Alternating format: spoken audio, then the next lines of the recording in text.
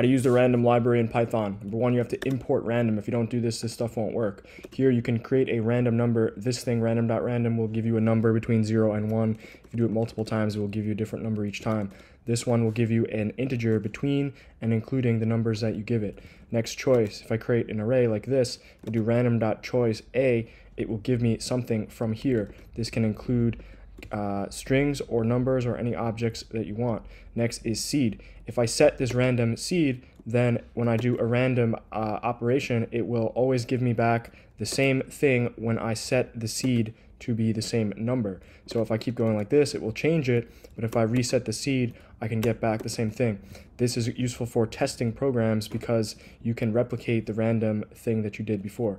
Next, shuffle. I have this array here, and I can shuffle it by doing this, and now if I check the array again, it has shuffled it. I can shuffle it again, and now it will be completely random yet again.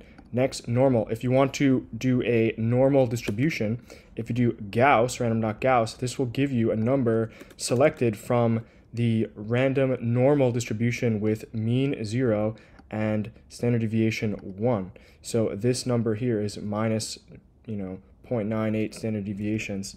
So if I do say 10, now I have a random distribution with normal with standard deviation 10.